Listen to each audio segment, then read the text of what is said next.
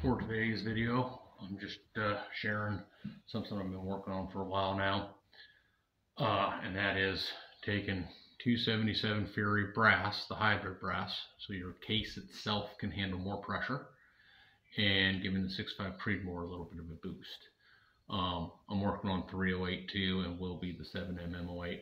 Just playing around with different powders and stuff because of case capacity and stuff. The best I've been able to achieve with this is the 142 grain AccuBond long range is 3,080 feet per second safely. That's faster than I want them. I'm still working on a load, playing with powders, trying to get my standard deviations and stuff a little better.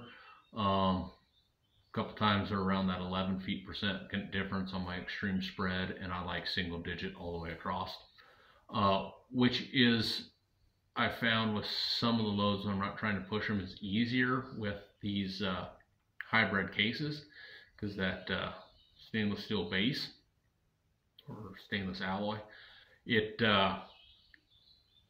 there are no burrs that need removed on the flash holes. All your flash holes are perfect, and your base doesn't stretch on firing, so you don't have ununiform primer pockets. Just a sweet little idea I'm hoping to see more of in the future, just in helping rounds like this gain a little bit more velocity, or completely new rounds, but this type technology. You got all the PRC lines, everything that's come out recently. So much is more marketing than anything. Yes, they're putting research in it and changing some stuff that needed changed. But did we really need another 7mm on the market? No. But then you look at the 7mm backcountry and go, new technology that actually brings something different. Love the idea. Hope we see more of this in the future. Pretty sure I'm going to have a 277 Fury built in a lightweight bolt action, since I can't buy one, because I'm just loving this case and what it can do. And I think the 277 Fury will blow the 6.8 Western, which is a round I absolutely love, completely out of the water for efficiency. So enough rambling for right now. Let's take a few shots.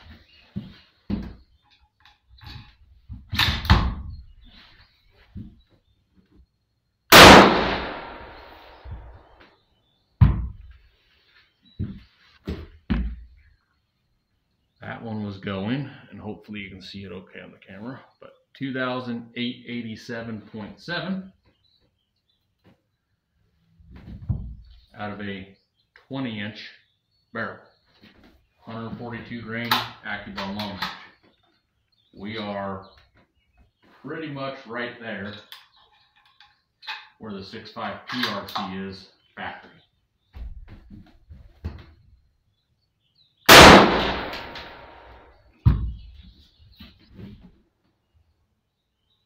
There's that one at 2,875. So I don't want to do a long video or anything. Getting range time in is hard enough, let alone taking time for videos.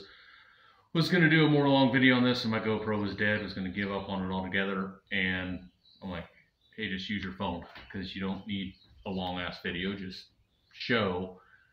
Done safely, or done properly, it is safe to take and convert the 277 Fury into other rounds, and then push the limits a little bit.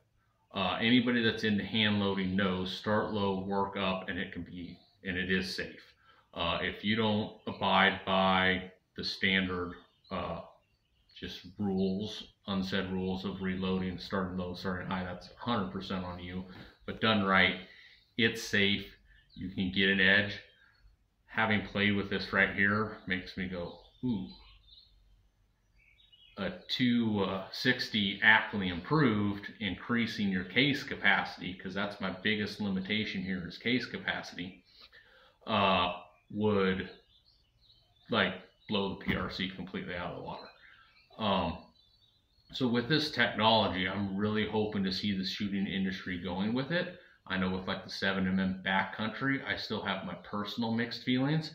It's that full They say it's stainless steel, but it is magnetic. So it's like, okay, it must be a stainless steel alloy of sorts, but what makes those steel cases per se reloadable where your old school ones aren't? And using SIG's technology, do you get the better reloadability with the benefits of the higher pressure? I don't know.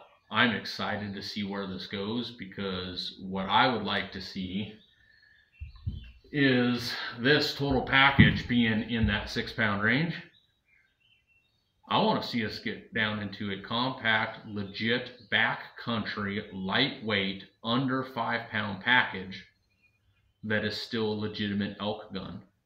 And that is totally doable with this technology.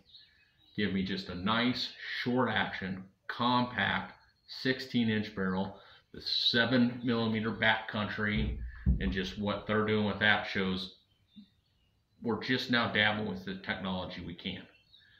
Now, and that's just me. I'm not a bench shooter, but I like bench shooting accuracy. You need to practice. You need to be, if you're going to be shooting past 300 yards, you need a sub MOA gun. MOA is not good enough. If you're going to be shooting past 500 yards, you probably want a half MOA or better gun. I would suggest better.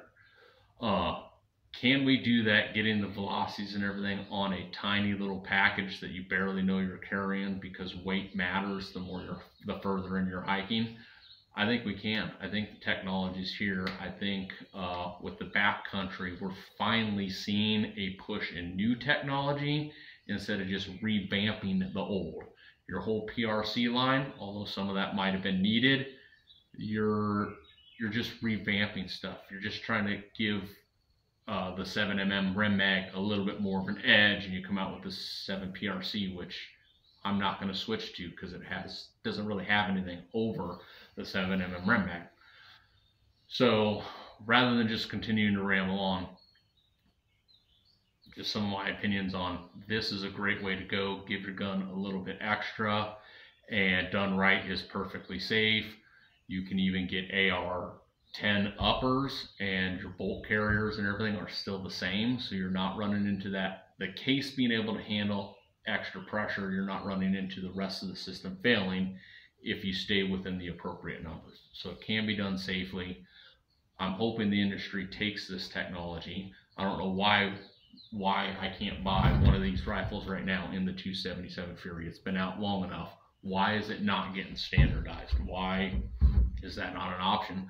Because I really see that's the direction we need to go, or should go, because it's one of the only directions where there's holes that haven't been filled.